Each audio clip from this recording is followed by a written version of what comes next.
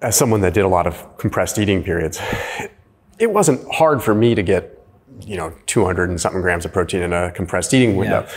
But what would happen would flat out my caloric intake would be so low. And I used to say so much into camp of just the low carb world that I kind of put calories out of my mind entirely, which ended up becoming deleterious to my performance in a lot of ways because I was, as long as I make my protein, it's good, right? My protein needs are met. So I would fast, I would get in, 250 grams of protein in a compressed period, but my caloric intake would be so low. Yeah. I put a link down below for Thrive Market.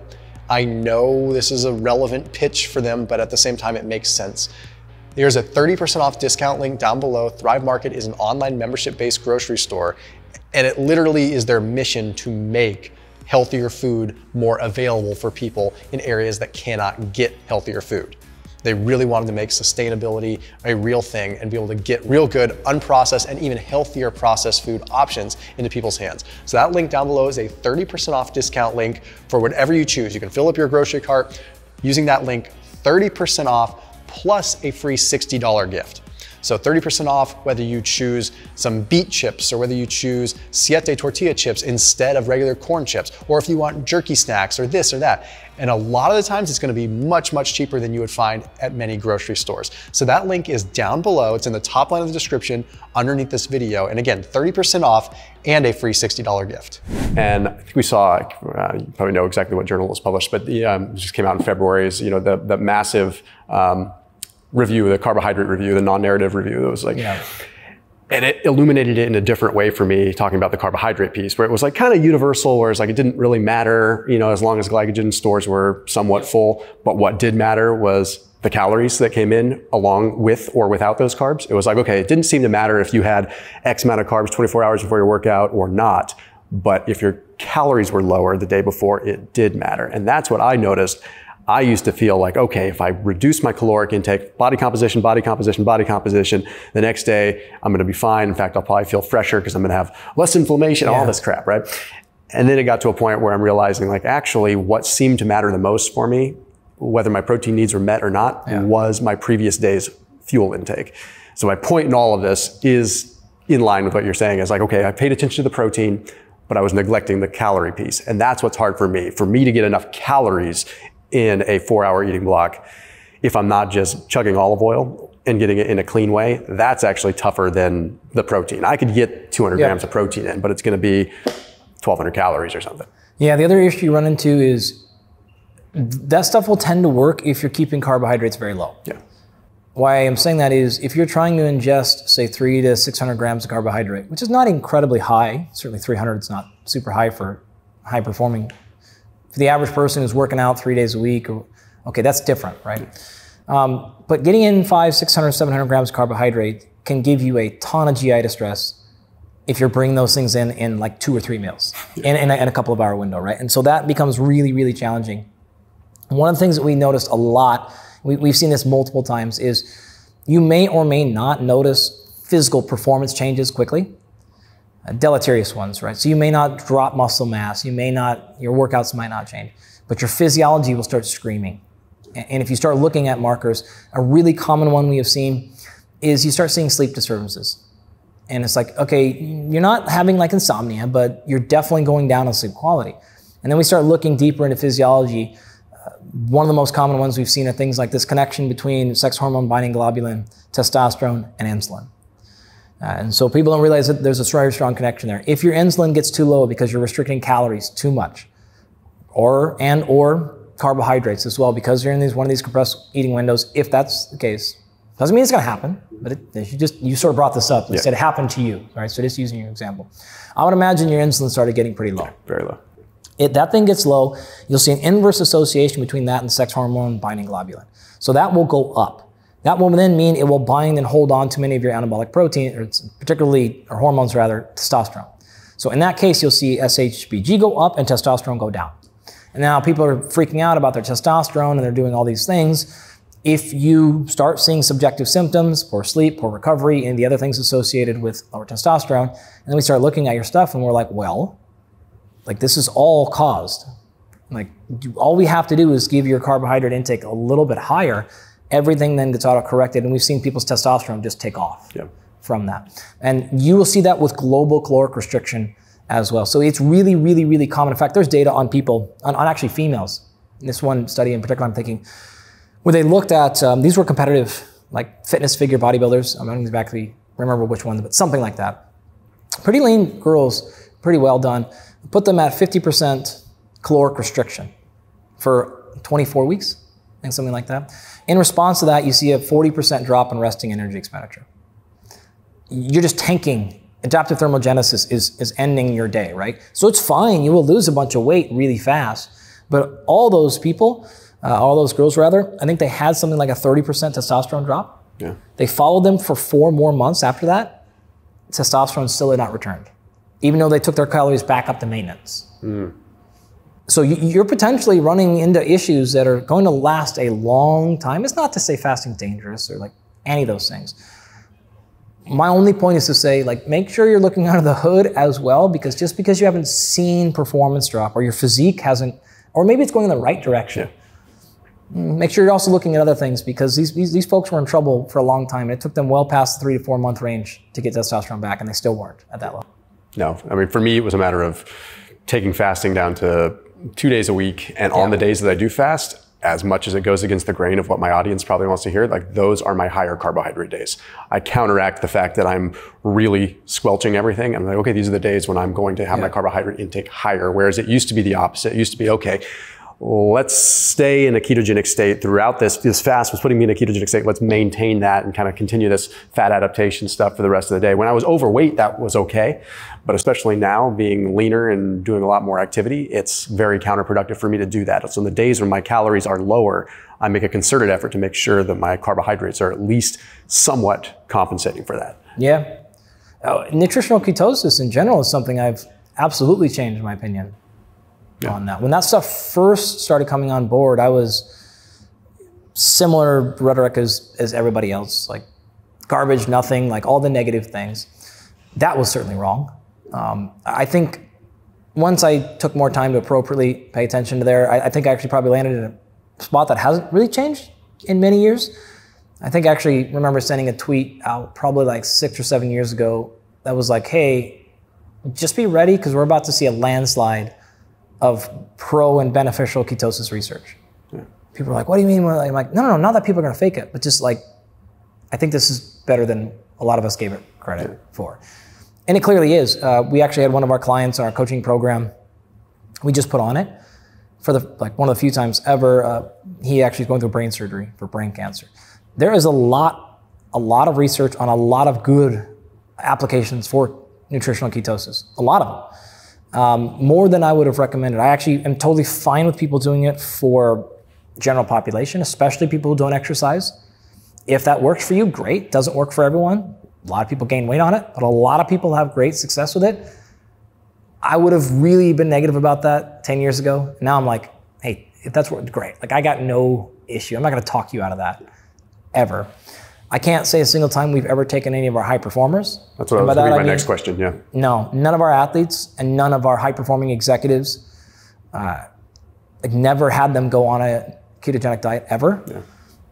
I don't see, there's clearly no special benefit for performance. And by performance, I don't mean sports. I'm now saying like brain function, clarity. I know people say this. I don't believe it to be the case at all. I believe it's a lot of the, especially 10, 15 years ago when I was first starting to do it, I think I saw a huge lift in brain fog and whatever you want to call it, simply because by the nature of especially what was available in terms of ketogenic foods then, by default, I was going to wholesome food. I was just, eliminated the crap. I think now we're at a state now where people can do keto and still eat crap though. So I don't know if they're going to get the same benefits that I did maybe 12 years ago, right? Yeah, I mean, it's a difference of just approach. That's why I say, like, if people are not super into nutrition or don't have a lot of time, and kind of like the best thing they can do is minimize a whole bunch of processed carbohydrates, that's a net win. Yeah. Like, that's a very big win. And if they feel good on it, they feel great, their energy's stable, and their body composition is in the right spot, and they're like, why would I want them to do something different? It's clearly not dangerous for your long-term health. Clearly, some people can adhere to it for a long time, others can't, but that's the same of every diet, so that's not a real fair knock, right? That's where my position would differ on that a little bit is saying, okay, do we need to transition people to this? And the reason I'm saying we really don't ever do that is because if they are having a hard time with energy, if they're having a hard time with focus, or any of the other body composition things that people say like ketosis will fix, we've never run into a situation where we can't solve that problem without ketosis. Yeah. Something is going on. Something is happening in your physiology, the way your metabolic processes are running, your lifestyle, your sleep. Something is going on internal in your biochemistry. Something is happening there. To me, all you're doing is covering up signs. Yeah. And your body is screaming dysfunction, right? If you have a bagel and fall asleep, that's not a healthy physiology. Yeah, that's not normal, yeah. No, yeah. Like that is me going, oh, interesting. Yeah. Like, not that you have to eat bagels to be healthy, of course, but my point is saying, like, to me, that as a coach and as a scientist, I'm looking at that going, oh, yeah, we've got work to do. Something is dysfunctional here. Yeah. Whether it is, again, any part of your physiology, your biochemistry, or your sleep, or like some part of you is dysfunctional. That's not a normal thing to have happen, right? If you have a bite of an apple and you tank afterwards, like, okay, your blood glucose shoots to 200, we've got problems, right? And to me, just from my perspective, because of what we do and the budgets we work on and the problems that we solve, avoiding the food is not the answer. Mm-hmm. I'm much more interested in going in like, well, no, let's fix that. That's a fixable thing. Yeah. And we do that continuously. If that's not your jam, or you don't want to spend that time, I actually totally get it. Because there's many aspects of my life that I don't. It's like my finances and my health, like, just fix it. I don't care. Like, avoid it. Don't do it. So that's cool. Like, I'm not... Like, Galpin hasn't paid his taxes in 9 years. No, that's the opposite. It's just more like, pay them all. I don't care. Like, just do whatever, right? Like, I don't, finance guy, don't break down why we did, like, just do it. I don't care, right? So I get it if people's jams are not like... For sure. I just want to feel better right now. Yeah. Absolutely get it. But it's sort of like, hey, my marriage is in shambles, so just going to pull the plug and get a divorce, because the marriage makes me feel crappy, right? That's an extreme example, but maybe we can use a better example. It's just more of like, my energy is low, I'll have more caffeine. Yeah. Okay, I do that. Okay. I will do that many more times the rest of my life, probably. But are you really, I'm more interested in scientifically going, all right, well, why? Yeah. Like, there's actually, that's telling us something. That's a fixable problem. You want to fix that? No, I want to cover the symptom. Cool. Oh, I want to fix that so I don't have to do this anymore. Okay, now I get really excited. Like, that's what we do. Yeah. But that's not for everybody. No, it makes perfect sense. That's where I was 13, 14 years ago, realistically. I was type 2 diabetic, and it was just like, okay, carbs are bad because they're... Oh, really? Yeah. So when I was really overweight, that was the thing. Geez, that's another good example. Like, if you're type 1 diabetic especially... No, type 2 diabetic. I know, but I'm saying if you are type 1 diabetic, the ketogenic diet makes pretty good sense. Yeah. Like, I would not have argued that, but now, I don't have to, but it makes pretty good sense. Type 2 diabetic, maybe not, but if that's the path that you got, which was clearly there, like, how could we argue that that's not awesome? Yeah. Clearly it was helpful for you. And still to this day, I still have a little bit of glucose intolerance as a result of it, right? And like, in some ways, like, the ketogenic diet for people that are glucose intolerant can actually, I don't want to say make it worse, but there is evidence to suggest that you can make yourself more glucose intolerant. Well, dude, this is physiology. I told you. It's paying attention, right? Yeah. So if you run away from problems, you're always playing a game of sensitive and resilient. Yeah. The more you drive resilience, the less sensitivity you have, right? You're super dull. The more sensitivity you drive, you have no resilience. This is true of your physiology at all times. So everything you're doing in your physiology and your lifestyle is pushing on one of these two levers. Really easy example, take alcohol consumption, okay? So if you want to become really resilient to alcohol, you would drink more often, right? What that means is people that drink consistently can have a drink and not wake up incredibly hungover the next day. Yeah. If you never drink, you're very, very sensitive to alcohol, then one drink, you might feel terrible the next day. Okay, so that's an easy example of saying, if I had to choose, it's probably better to be pretty sensitive to alcohol. It's probably not going to be at a good spot where you can drink an entire bottle of wine and feel nothing the next day. Probably overly resilient on that one, right? So that one's a pretty easy choice. Other things are easier to say, okay, you actually want to drive resilience here, like insulin, right? Like blood glucose. You should be resilient, like calories in general. Yeah.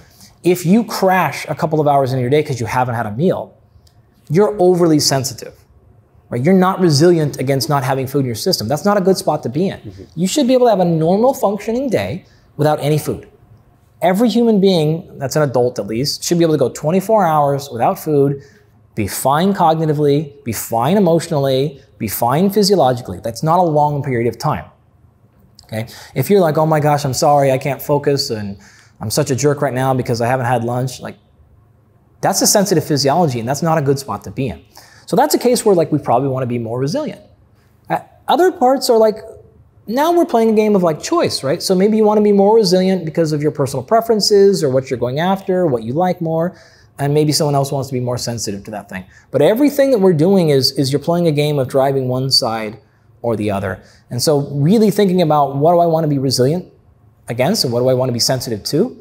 And then which ones do I don't want to be? But you have the power to change much of your physiology if you think about it in that context. Well, that's well said. I mean, I kind of learned that the hard way when I found that, okay, even when I would come off of a ketogenic diet, and it's okay, why am I getting this insane glucose response? Why do I have this?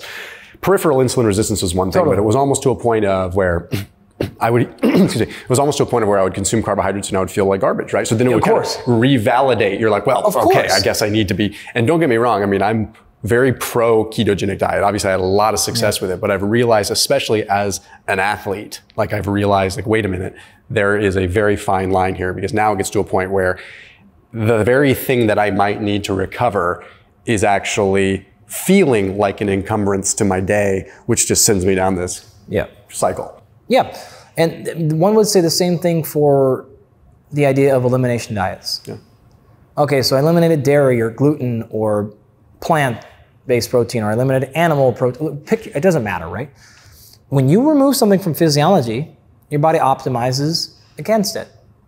That's basic physiology. So when you bring it back in, you better expect poor results, right? Like take anything out of your diet for 2 months and put it back in. Your body is going to probably not digest it well most of the time, right? So that you didn't learn anything about your physiology. What you learned is your body moved from resilient to sensitive now, right? And so when you don't have carbohydrates, and then if you are in nutritional ketosis for 6 months, and then you go have 200 grams of carbohydrates, you better expect to feel terrible.